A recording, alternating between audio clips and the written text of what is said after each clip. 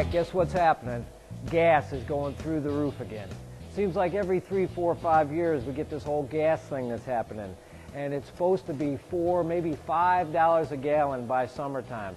I can't take it anymore. A few years ago, I put together my own hydrogen fuel cell. I kind of went to Bed Bath & Beyond and got a couple of these spun aluminum beakers, made one inside of another here. My wife thought I was a nut. She's like, hydrogen? Isn't that stuff they made a bomb out of during World War II? I'm like, yeah, that's the stuff. It's been around for years. This is nothing new. I didn't invent anything here. I did a little research on it, and I found out that for some small pennies, you could make yourself your own hydrogen fuel cell.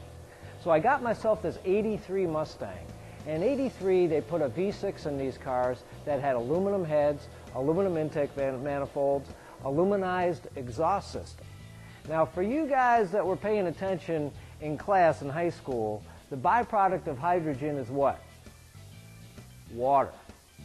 And the problem with that is that too much hydrogen in an engine like one of these things here, like an old engine, means it would rust out the motor, basically rust out the valves and rust out the exhaust system. But this engine here that Ford made with the aluminum intake, the aluminum heads, the aluminized exhaust system, I can run about 20, maybe 25% hydrogen in it.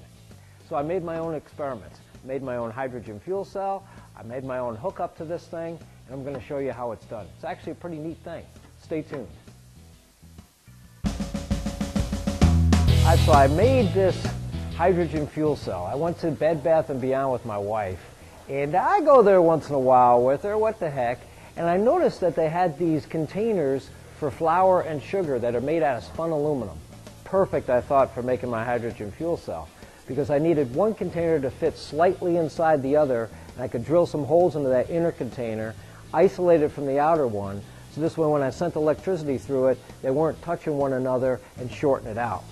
So making this container, I was able to bolt it in this little '83 Mustang. Let me show you. I bolted the container inside this thing. There's one tab on one end that's for the positive and one end that's for the negative. So you got two little terminals on there, one for positive, one for negative. You fill it up with distilled water. Distilled water is really clean water. It doesn't have any tannins in it. It's just better for electrolysis. The other thing you're going to want to put in there is just maybe a tablespoon of baking soda. Baking soda aids electrolysis. That's the idea behind putting baking soda in the water. You give it a little bit of a stir, and you'll close the lid, but I'm going to leave the lid open so you can see how this works. Let me turn it on. Now, as soon as you send electricity through this thing, see what's coming up at the top there? What's kind of boiling there? That's hydrogen that's coming to the top there, man. And I tell you what, hydrogen is pretty powerful stuff. You can light the vapors on fire, which is what I'm doing here. And of course, that's what makes an engine run. Pretty neat. So anyways, the idea behind this is I'm going to close this lid, latch it down, and then I got a 3/8 hose that leads to a vacuum source on the engine itself. So this way when I start the engine, it not only will suck in the outside air, but it'll suck in this hydrogen, and it'll offset the amount of liquid gasoline that this engine will use. Let's start her up.